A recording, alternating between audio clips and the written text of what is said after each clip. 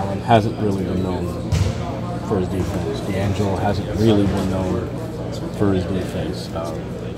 Do you think this team is going to have to? Do you think this team has individual defenders, or do you think you're going to have to make up for things with team defense? That's a really good question. I think for the way I kind of see it is we brought in Jamar, who's going to be huge for our defense, and kind of that what I was saying earlier, that presence that we never had. And then I think for me, I've taken a lot of strides defensively, where maybe I may not, I may be better than maybe what other people think I am defensively at this point in my career. That doesn't mean I'll recreate it this season, but that's the goal.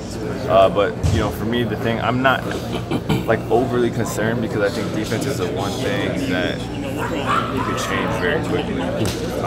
Like if you told me to bring someone who shot 20% from three and get him, in one season or whatever, like that's hard to do. But if you challenge players and you put them in a position to succeed in terms of understanding the team defense and putting them in an environment where it's extremely highly valued, I think, and they're pushed to maybe places where they've never been pushed before, I think there are times where we see defenders who really didn't care that much in the past, or whatever the case may be, take huge strides. So I think those players that you mentioned will be great defenders in our system as long as they buy in, and I don't have any doubts about that.